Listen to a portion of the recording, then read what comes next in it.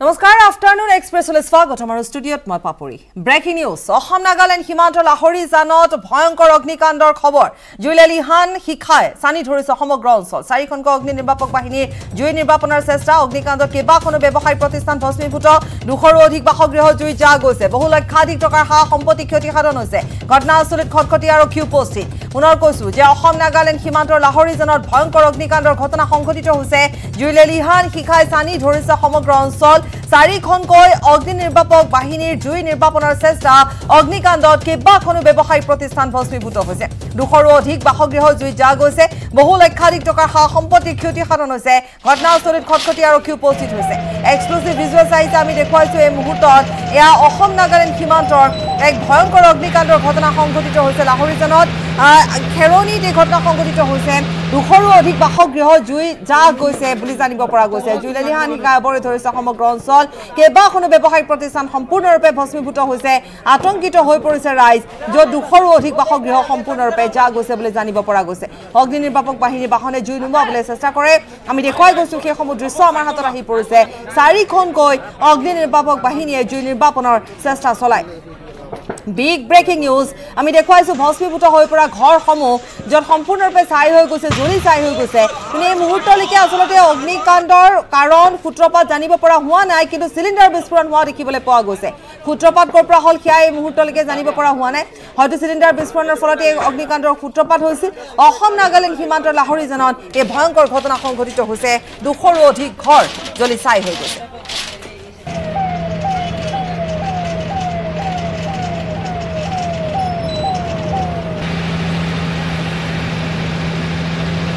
দুশৰো অধিক বাসগৃহ জুই যা গৈছে আমি দেখুৱাইছো আমাৰ হাতত থকা ভিজুৱেলছখিনি দেখুৱাইছো আমি এই মুহূৰ্তত নিউজ 18ত এক্সক্লুসিভ ভিজুৱেলছ কেইবাখনো ব্যৱসায়িক প্ৰতিষ্ঠান সম্পূৰ্ণৰূপে ভস্মীভূত হৈছে আচলতে এই যি এই ঠাইখিনিত কেইবাখনো ব্যৱসায়িক প্ৰতিষ্ঠান আছিল কিছু বজাৰ এলেকা যিহেতু তাত বহুখিনি বাসগৃহও আছিল তাত এনেধৰণৰ ঘটনা সংঘটিত হ'ল য'ত জুই সূত্ৰপাত হোৱাৰ কাৰণ এতিয়ালৈকে জানিব পৰা হোৱা নাই কিন্তু এক ভয়ংকৰ অগ্নিকাণ্ডৰ ঘটনা য'ত কেইবাটাও চিলিণ্ডাৰ বিস্ফোৰণ হৈছে ৰাইজ যথেষ্ট আতংকিত হৈ পৰিছে আমি দেখুৱাইছো এটা দেখিবলৈ পোৱা গৈছে যিখিনি স্থান সেই স্থানখিনি যথেষ্টখিনি ঘৰ আছিল 200ৰো অধিক ঘৰ যিহেতু তাত আছিল সম্পূৰ্ণৰূপে জ্বলি ছাই হৈ গৈছে আতংকিত হৈ পৰিছে ৰাইজ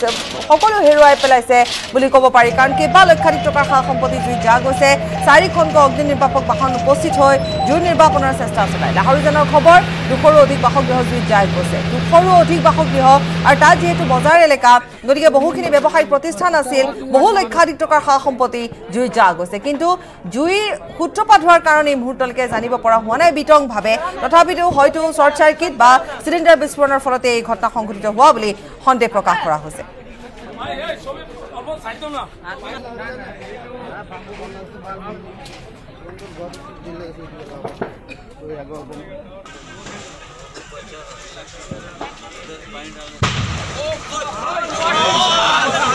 খটখটি আৰক্ষী ঘটনাস্থলীত উপস্থিত হৈছে লাহৰিজান খটখটিৰ যিহেতু এক সীমান্ত অঞ্চলতে এই ঘটনা সংঘটিত হৈছে গতিকে অসম নাগালেণ্ড সীমান্তৰ লাহৰিজান এয়া আৰু তাৰোপৰি খটখটি আৰক্ষী ইতিমধ্যে উপস্থিত হৈছে বুলি জানিব পৰা গৈছে খটখটি আৰক্ষী উপস্থিত হৈছে অগ্নি নিৰ্বাপক বাহিনীৰ বাহন উপস্থিত হৈছে আৰু এনেধৰণৰ ঠাই য'ত আচলতে আৰক্ষী গৈ পোৱাৰ ক্ষেত্ৰতে হওক বা অগ্নি নিৰ্বাপক বাহিনী উপস্থিত হোৱাৰ ক্ষেত্ৰতে হওক পলম হোৱাৰো যথেষ্ট সম্ভাৱনা থাকে তথাপিতো চাৰিখনকৈ অগ্নি নিৰ্বাপক বাহিনী তাত উপস্থিত হৈছে তাৰোপৰি যিখিনি স্থানীয় ৰাইজ আছে ৰাইজ ওলাই আহিছে ৰাইজে যথেষ্ট সহায় কৰিছে কিন্তু ব্যৱসায়িক অঞ্চল যেহেতু বজাৰ আছে তাত গতিকে এই ক'ৰবাত অকণমান জুই লগাৰ লগে লগে যে জুই বিভিন্ন অঞ্চললৈ বিয়পি পৰিছে সেয়া দেখিবলৈ পোৱা গৈছে গতিকে এখন দোকানত হয়তো জুই লাগিছে কিন্তু জুই বিয়পি গৈছে 200ৰো অধিক বাসগৃহ ইতিমধ্যে জুই যা গৈছে সেয়া আমি ইতিমধ্যে কৈছোৱে তথ্য আছে আমাৰ হাতত আৰু কেইবা লাখ টকাৰ সা সম্পত্তি জুইত বিনষ্ট হৈছে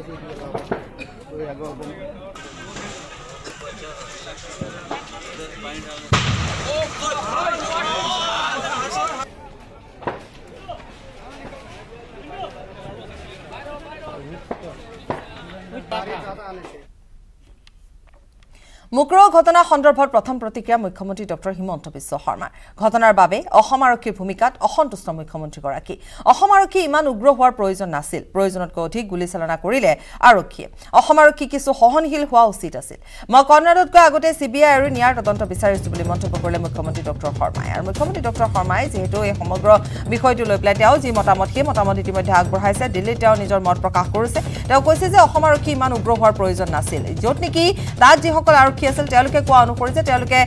নিজকে ৰক্ষাও কৰিবলগীয়া হৈছিল গতিকে তেওঁলোকক আক্ৰমণ কৰাৰ বাবেহে তেওঁলোকে আক্ৰমণ কৰিছিল আৰু ইফালে মুখ্যমন্ত্ৰীগৰাকীয়ে কৈছে যে অসম আৰক্ষী উগ্ৰ ভূমিকা গ্ৰহণ কৰিছে ইমান গুলী চলাব নালাগিছিল গতিকে অসম আৰক্ষীৰ ভূমিকাত অসন্তুষ্ট মুখ্যমন্ত্ৰীগৰাকী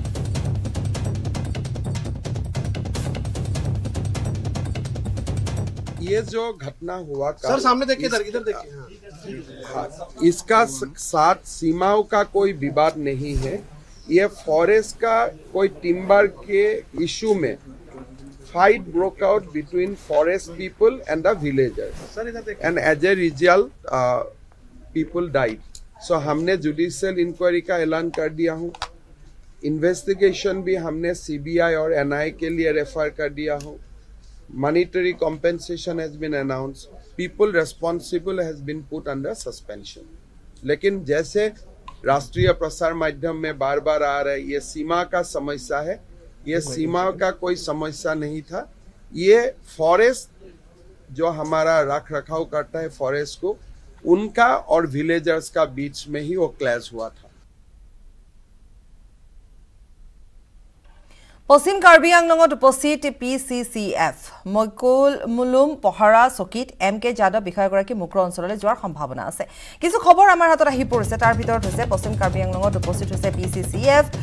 মকৈলুম পহৰা চকীত এমকে যাদৱ বিষয়াগৰাকী উপস্থিত হৈছে বিষয়াগৰাকী মুক্ৰ অঞ্চললৈ যোৱাৰ সম্ভাৱনা আছে এগৰাকী বিষয়া তাত গৈ উপস্থিত হৈছেগৈ যেহেতু পিচিচিএফ উপস্থিত হৈছে এতিয়া পশ্চিম কাৰ্বি আংলঙত গতিকে মকৈলুম পহৰা চকীত উপস্থিত হৈছেগৈ এমকে যাদৱ আৰু বিষয়াগৰাকী মুক্ৰ অঞ্চললৈ যোৱাৰ সম্ভাৱনা আছে পৰিস্থিতিৰ বুজ ল'বৰ বাবে তেওঁ মুক্ৰ অঞ্চললৈ যোৱাৰ সম্ভাৱনা আছে কিন্তু ইতিমধ্যে যেহেতু মকৈলুম যি চকী আছে গতিকে সেই আৰক্ষী চকীৰ পৰা আগলৈ যাবলৈ কাকো দিয়া হোৱা নাই যি পহৰা চকী আছে তাতে সাংবাদিকসকলো তাৰ পৰাই উভতি আহিবলগীয়া হৈছে সাংবাদিকসকলকো বৰ্ণিহাটৰ পৰাই আচলতে আজিৰ দিনটোতো যিসকল গৈছে তেওঁলোকক বৰ্ণিহাটৰ পৰাই উভতাই পঠিয়াইছে সাংবাদিকসকলক তালৈ যাবলৈ দিয়া হোৱা নাই আৰু আনহাতে যেহেতু সুৰক্ষা ব্যৱস্থাৰ কথা আছে গতিকে সেই সন্দৰ্ভতো ইতিমধ্যে অতি তৎপৰ হৈ পৰিছে দুইফালৰ পৰা সেয়া অসম আৰক্ষীয়ে হওক বা মেঘালয় আৰক্ষীৰ কথাও ক'ব পাৰি এইখিনিতে গতিকে কিন্তু পশ্চিম কাৰ্বি আংলঙত ইতিমধ্যে পিচিচিএফ উপস্থিত হৈছে মকৈলুম পহৰা চকীত এমকে যাদৱ গৈ উপস্থিত হৈছেগৈ আৰু হয়তো তেওঁ খুব সোনকালে মুক্ৰ অঞ্চললৈ ৰাওনা হ'ব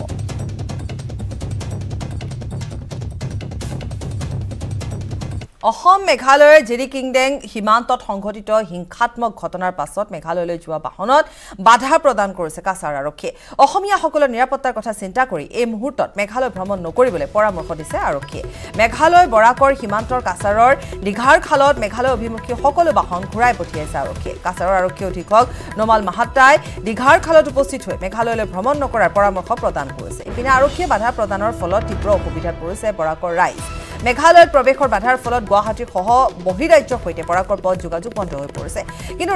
যিহেতু ৰাইজৰ মাজতে হাহাকাৰ পৰিস্থিতিৰ সৃষ্টি হৈছে বা তেওঁলোকে যেহেতু আহিব পৰা নাই তেওঁ ঠায়ে তেওঁলোক ৰৈ যাবলগীয়া হৈছে কিন্তু তাৰোপৰি যেহেতু নিৰাপত্তাৰ কথা আছে গতিকে কাছাৰ আৰক্ষীয়ে এতিয়া নিৰাপত্তাৰ খাতিৰতে আহিবলৈ দিয়া নাই বহুখিনি বাহন তাত আবদ্ধ হৈ আছে এনেকৈ আবদ্ধ হৈ আছে য'ত সামগ্ৰী ক্ৰয় কৰা বা সামগ্ৰী অনা নিয়া কৰা যিসমূহ বাহন সেয়া আছে বা যাত্ৰী অনা বাহন আছে গতিকে সকলো এতিয়া এনেধৰণে আবদ্ধ হৈ পৰিছে আৰু সেয়া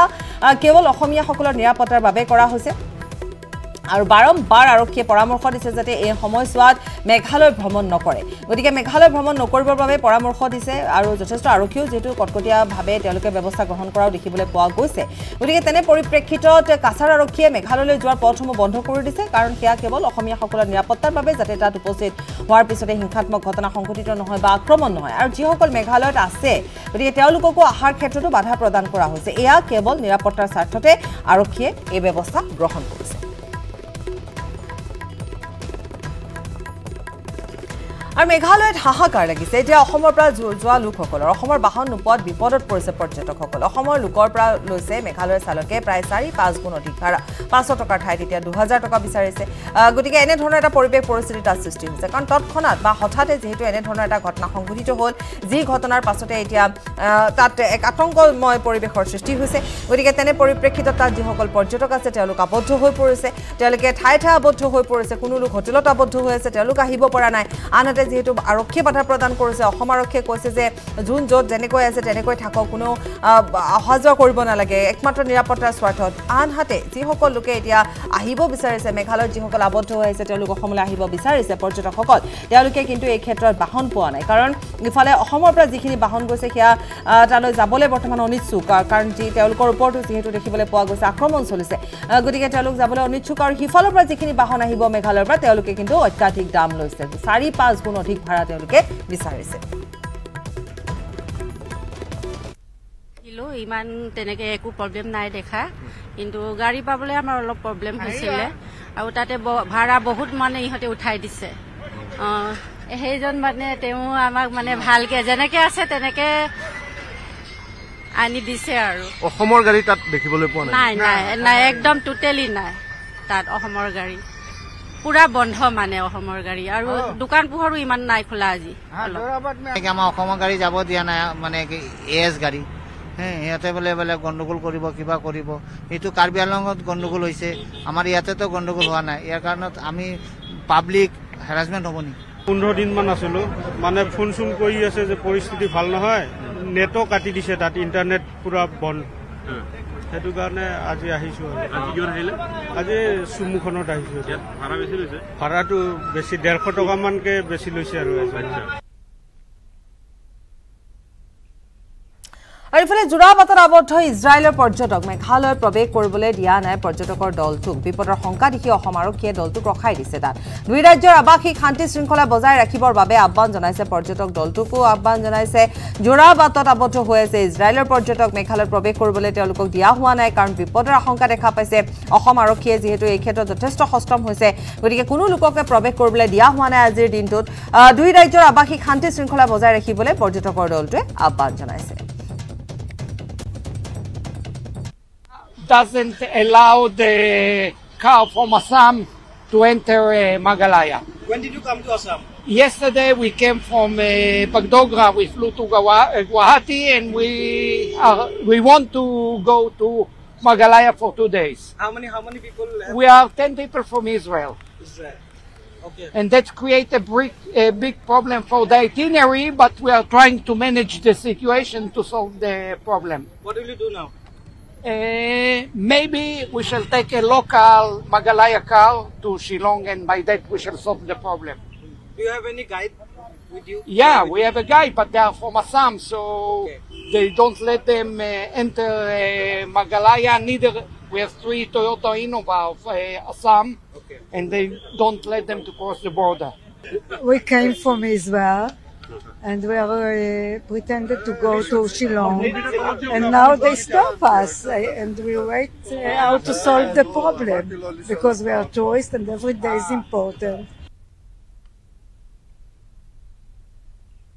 আৰু পশ্চিম কাৰ্বি আংলঙত উত্তেজনাময় পৰিস্থিতিৰ পিছতে মেঘালয়ত অসমৰ বাহনত আক্ৰমণ কৰিছে দুৰ্বৃত্তই মেঘালয়ৰ জালুকপাৰাত অসমৰ এখন বাহন জ্বলাই দিয়াৰ লগতে বৰা বজাৰতো এখন ট্ৰেভেলাৰত আক্ৰমণ কৰাৰ খবৰ আহিছে আনহাতে অসমৰ এখন বাহনত পেট্ৰল ঢালি জ্বলাই দিয়াৰ চেষ্টা কৰিছিল যদিও চালকৰ সাহসিকতাৰ বাবে কথমপি ৰক্ষা পৰিছে চালক আৰু যাত্ৰী অসমৰ গাড়ী দেখা মাত্ৰেই আক্ৰমণ কৰাৰ অভিযোগ চালকৰ ইফালে মেঘালয়ৰ গাড়ী গুৱাহাটীলৈ এতিয়াও অহা যোৱা কৰি আছে বুলি অভিযোগ কৰিছে অসমৰ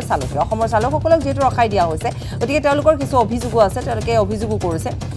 এখন বাহনত পেট্ৰল ঢালি জ্বলাই দিয়াৰ চেষ্টা কৰা হৈছে গতিকে তেওঁ সাহসিকতাৰ বাবে চালক আৰু যাত্ৰী ৰক্ষা পৰিছে অলপমান ডাউনত টাৰ্ণিং আছে টাৰ্ণিঙতে মোক এটেক কৰিছে এটেক কৰাৰ পাছত মোক পেট্ৰল ঢালি দিছে মাথাত গাড়ী গোটেই গাড়ী পেট্ৰল পেছেঞ্জাৰ পেট্ৰল তাৰ পাছত জিউ জ্বলাই দিলে জিউ জ্বলাই কিনি পেলাই দিছে মই লগে লগে গাড়ী স্পীডত মানে ওলাইছো গাড়ী 3 পাকমান মাৰিছো তাৰ পাছত পেট্ৰলৰ ডাব্বাটো পৰি গ'লে ডিকিৰ পৰা তাৰ পাছত মই আহি বিএছএফ কেম্পত সোমালো বিএছএফৰ মানুহকেইটাই মোক বচালে তাৰ পাছত মই 15-20 মিনিট পাছত আকৌ তাৰ পৰা BSF কৈ কিনে হেৰি কৰিলে এতিয়া যাগৈ লাহে লাহে যা একো নহয় হা এনেকৈ ক'লে তাৰ পাছত মই ওলাই কিনে আহিলোঁ সীমান্তৱৰ্তী মুখৰঙৰ ঘটনাস্থলী পৰিদৰ্শন মেঘালয়ৰ প্ৰাক্তন মুখ্যমন্ত্ৰী মুকুল চাংমাৰ ঘটনাৰ বুজ ললে মুকুল চাংমাই মেঘালয়ৰ লোকৰ সৈতে তেওঁ মত বিনিময় কৰে আৰু যেনে ধৰণে এতিয়া সীমান্তত অশান্তি সৃষ্টি হৈছে বা অশান্তজৰ্জৰ পৰিৱেশৰ সৃষ্টি হৈছে তাত এতিয়া এনে ধৰণৰ আমি দেখুৱাইছো য'ত ঘটনাস্থলীত ইতিমধ্যে পৰিদৰ্শন কৰিছে প্ৰাক্তন মুখ্যমন্ত্ৰীগৰাকী অৰ্থাৎ মুকুল চাংমাই সমগ্ৰ ঘটনাৰ তেওঁ বুজ লৈছে মেঘালয়ৰ লোকৰ সৈতে তেওঁ মত বিনিময় কৰিছে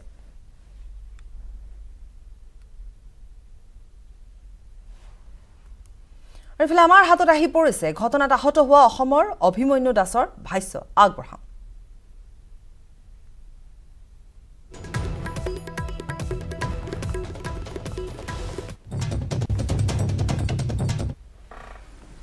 ঘটনাটো মানে এনেকুৱা ফৰেষ্ট আৰু পুলিচে মিলি জয়েন কৰি মানে পেট্ৰলিং মাৰি আছিলে পেট্ৰলিং মাৰি থাকোঁতে সিহঁতে মানে এখন গাড়ী কুন্দা ভৰ্তি এখন গাড়ী পাইছিলে গাড়ীখন পোৱাৰ পিছতে সেই গাড়ীখন জব্দ কৰিছে মানে একবাৰে কাৰ্বি আংলং আৰু মেঘালয় বৰ্ডাৰত এতিয়া গাড়ীখন পামচাৰ কৰি দিলে পামচাৰ কৰাৰ কাৰণে সিহঁতে আনিব পৰা নাই তেতিয়া ফৰেষ্টৰ মানুহখিনি আমিও মুকৰু ফৰেষ্ট কেম্পতে আছো আমাকো লৈ গৈছে ৰাতি ডিউটিত আছিলো কি নাম আপোনাৰ অভিমন্যু দাস তেওঁলোকে কি চোৰাংভাৱে কুণ্ডা সৰবৰাহ কৰি আছিলে আপোনাৰ মাথাত চুট কেনেকৈ পালে তাত যেতিয়া গৈছিলোঁ গৈখিনি তাৰপিছত দেখা পাইছোঁ সিহঁতে লাহে মানুহকেইটা খাচীয়া মানুহখিনি মানে হাতে দা জং লৈখিনি লাখুটি লৈখিনি ঘেৰাও কৰিলে ঘেৰাও কৰি ঢাকি কৰিছে ঢাকি কৰাৰ পিছতে মূৰত মাৰিছে দাউদি যেতিয়া মূৰত মাৰি দিছে তাৰপিছত মই অলপ মানে চকু ঘূৰা দেখা পাই গ'লোঁ পূৰা মূৰটো ঘূৰাই গৈছে তাৰপিছত সেইটো সময়তে দেখিছোঁ মানে ফায়াৰিং হৈছে ফায়াৰিং হোৱাৰ পিছতে মোক এইজনে গাড়ী এখন ওচৰত আনি কৈছে ঐ দুট যেনে তেনে উঠ বুলি কৈছে তেতিয়া মই ফ্ৰণ্ট দৰ্জাত উঠি ফায়াৰিংটো প্ৰথমে কোনে কৰিছিল সেইটো মই গম নাপালোঁ কিন্তু মোক প্ৰথম মোক মূৰত মাৰিছে কোনে মাৰিছিল এই খাচীয়াকেইটা দুৰ্বৃত্তকেইটা এই দুৰ্বৃত্ত মানে মাৰাৰ পিছতে মই মাথা যে চকৰ আহি গৈছে তেতিয়া ফায়াৰিঙৰ আৱাজ শুনিছোঁ এতিয়া কোনে কেনেকৈ কৰিছে সেইটো মই ভালদৰে গম নাপাওঁ তাৰপিছত মই গাড়ীত উঠি ফ্ৰণ্ট চিটত বহিখিনি মানে ওলাই আহিবলৈ সক্ষম হৈছোঁ কিমানজনে দুৰ্বৃত্ত দল আছিল কমচে কম 200 পৰা 250 মানুহ হ'ব ইতিমধ্যে দেখা গৈছে 5জনকে লোক নিহত হৈছে গুলি মেঘালয় চৰকাৰে ইতিমধ্যে কৈছে যে অসম আৰক্ষীৰ ফালৰ পৰা ফায়াৰিং কৰা হৈছে ইতিমধ্যে মুখ্যমন্ত্ৰীগৰাকীয়ে জিগিটিং ছাৰৰ উচিত নিলম্বন কৰিছে আপোনাৰ মতে কি ভাবে এইটো কাৰ গাফিলতিৰ ফলত বা কাৰ দুখৰ ফলত এনেকৈ এটা পৰিস্থিতি আহিব লগা হ'ল অসম আৰু মেঘালয়ৰ সীমাত তেনেধৰণৰ এটা পৰিস্থিতি হ'ব লগা হ'ল কি ভাবে আপুনি আচলতে মেইন উদ্দেশ্যটো কি ক'ৰ পৰা এই ফায়াৰিংটো হৈছে সেইটো একজেক্টলি মই গম নাপাওঁ মানে আপোনালোকে আমাক ডিউটিত মাতিছে আমি গৈছোঁ আমি লগতে গৈছোঁ মানে আপোনালোকৰ ওপৰত যে ইমান ৰাইজ আহি আক্ৰমণ কৰিলে কিহৰ কাৰণে কৰিব লগা হ'ল মানে আপোনালোকে গাড়ীখিনি জব্দ কৰাৰ কাৰণে সিহঁতে আগতে এনেকুৱা ধমকি চমকি দিয়ে মেঘালয়ৰ পৰা আহি অসমৰ পৰা চোৰাং কাঠ লৈ যায় আগতে আহি কেম্পৰ তলত আহি মানে কেতিয়াবা ধমকি দি যায় আৰু অসম মেঘালয় সীমান্তৰ মুখৰত এতিয়াও উত্তেজনা অব্যাহত আছে অসমৰ বন বিভাগৰ শিবিৰত অগ্নি সংযোগৰ ঘটনা সংঘটিত হৈছে শিবিৰত অগ্নি সংযোগ কৰে কোনো দুৰ্বৃত্তই লগতে জ্বলাই দিলে প্ৰটেকশ্যনৰ দুখন বাহন আৰু বাইকো অসমৰ কেইবাখনো বাহনত আক্ৰমণ কৰাৰ খবৰ আহি পৰিছে বহু চালক যাত্ৰী প্ৰথমতে প্ৰাণ ৰক্ষা কৰি উভতি আহিবলৈ সক্ষম হৈছে কিন্তু এতিয়াও বহু লোক আবদ্ধ হৈ আছে সেই তথ্য ইতিমধ্যে আমি জনাইছোৱে আৰু এয়া হৈছে বাইক জ্বলাই দিয়াৰ আমি যি বাহন জ্বলাই দিছে সেয়া দেখুৱাইছোঁ আমি দুখনকৈ বাহন জ্বলাই দিছে বাইক জ্বলাই দিছে গতিকে এক যি পৰিস্থিতিৰ সৃষ্টি হৈ আছে অশান্ত জৰ্জৰ পৰিস্থিতি তাত সৃষ্টি হৈ আছে আজি সাংবাদিকসকলক তাত প্ৰৱেশ কৰিবলৈ দিয়া হোৱা নাই সাংবাদিকসকলক বৰ্ণিহাটৰ পৰা উভতাই পঠিওৱা হৈছে ইফালে মেঘালয়ত যিসকল আমাৰ পৰ্যটক আবদ্ধ হৈ আছে তেওঁলোকে নিজাববীয়াকৈ কিছু ব্যৱস্থা কৰি কোনো লোক ইতিমধ্যে গুৱাহাটী পাইছেহি যদিও কিন্তু আৰক্ষীৰ তৰফৰ পৰা কোৱা হৈছে যাতে তেওঁলোক য'তেই আছে ত'তে থাকক কাৰণ যিকোনো পৰিস্থিতিৰ যদি সন্মুখীন হয় গতিকে তেওঁলোকে অসুবিধাত পৰিব আৰু সেইবাবে সেই আহ্বান জনোৱা হৈছে গতিকে আমাৰ হাতত থকা ভিজুৱেলছ আমি দেখুৱাইছোঁ এয়া দেখুৱাইছোঁ আমি হাতে হাতে লাঠি জং লৈ কেনেধৰণে আক্ৰমণৰ চেষ্টা কৰা হৈছে আক্ৰমণ প্ৰত্যাক্ৰমণ চলিছে অশান্তজৰ্য পৰিৱেশ আৰু সমগ্ৰ ঘটনাৰ যদি আমি কওঁ তেতিয়াহ'লে মুখ্যমন্ত্ৰীগৰাকীয়ে নিজৰ প্ৰতিক্ৰিয়া ইতিমধ্যে ব্যক্ত কৰিছে তেওঁ কৈছে যে অসম আৰক্ষীয়ে ইমান গুলী চলাব নালাগিছিল কিন্তু ইফালে অসম আৰক্ষীৰ তৰফৰ পৰা কোৱা হৈছে যিহেতু ঘটনাৰ পৰিস্থিতিলৈ চাই তেওঁলোকে গুলী চলাবলৈ বাধ্য হৈছিল যিয়ে নহওক গোটেই কথাখিনি ইতিমধ্যে যিহেতু SIT গঠন কৰি দিয়া হৈছে তদন্তৰ CBI দিয়া হৈছে গতিকে এই গোটেই কথাখিনি পোহৰলৈ হয়তো তাৰ পিছতে আহিব আমি আগবঢ়াম আমাৰ সাংবাদিক প্ৰীতি প্ৰিয়দৰ্শিনীৰ এক ৰিপৰ্ট আমি আগবঢ়াম বৰ্তমান মই উপস্থিত আছো ৱেষ্ট কাৰ্বি আংলঙৰ মকৈলুম আউটপোষ্টৰ সন্মুখত য'ৰ পৰা আচলতে অসমৰ ৰেজিষ্ট্ৰেশ্যন থকা যিকোনো যান বাহনক আগবাঢ়ি যাবলৈ দিয়া হোৱা নাই অনুমতি দিয়া হোৱা নাই বিভিন্ন ধৰণৰ সিকিউৰিটি কনচাৰ্নৰ বাবে আৰু ইয়াত দেখিছে আপোনালোকে যথেষ্ট সংখ্যক আচলতে সিকিউৰিটি মুতায়ন কৰা হৈছে আৰক্ষী জোৱান তেওঁলোকে মুতায়ন কৰিছে যাতে কোনো ধৰণৰ হিংসাত্মক পৰিস্থিতি উদ্ভৱ নহয় যিহেতু কালিও আমি দেখিছিলোঁ যে সন্ধিয়াৰ ভাগত বিভিন্ন যান বাহন জ্বলাই দিয়া হৈছিলে মেঘালয়ত অসমৰ ৰেজিষ্ট্ৰেশ্যন থকা গতিকে তেওঁলোকে এতিয়া ইয়াৰ পৰা আগবাঢ়ি যাবলৈ দিয়া নাই অসমৰ ৰেজিষ্ট্ৰেশ্যনৰ নাম্বাৰ প্লেট থকা যি কোনো ধৰণৰ যান বাহনক আৰু ইতিমধ্যে জানিব পৰা গৈছে যে মুখ্যমন্ত্ৰী কনৰেড চাংমা মেঘালয়ৰ মুখ্যমন্ত্ৰী কনৰেড চাংমা মক্ৰো যিখন ঠাইত আচলতে সেই ঘটনা ঘটিছিলে য'ত 6জনকৈ লোকৰ প্ৰাণ গৈছে বুলি জানিব পৰা গৈছে সেই ঘটনাস্থলীত তেওঁ উপস্থিত হৈছে আৰু ঘটনাৰ বুজ লৈছে প্ৰীতি প্ৰিয়দৰ্শিনী ৱেষ্ট কাৰ্বি আংলং আৰু খবৰ আছে